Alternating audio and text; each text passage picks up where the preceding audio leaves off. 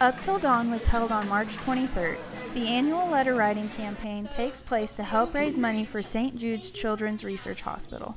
It was awesome. We've been actually planning for a whole year. We got the board in, I think it was the fall, and then we've been planning ever since then. So it's been kind of like a year-long process, and so now we're like actually getting to do it, and it's really awesome.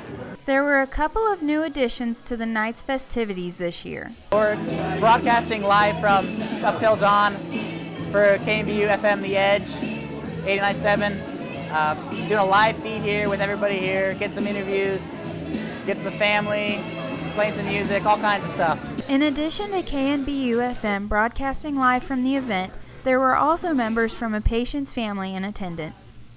We've never had a patient family come and speak at the event before, so we were so lucky to get to have them come here, and they're such an inspiration, and so it was awesome to have them here to show all the participants, what this fundraiser goes for. St. Jude is such a great cause, so it's, all their hard work goes to that. Applications to be a member of next year's Up Till Dawn Executive Board are due Friday, April 13th.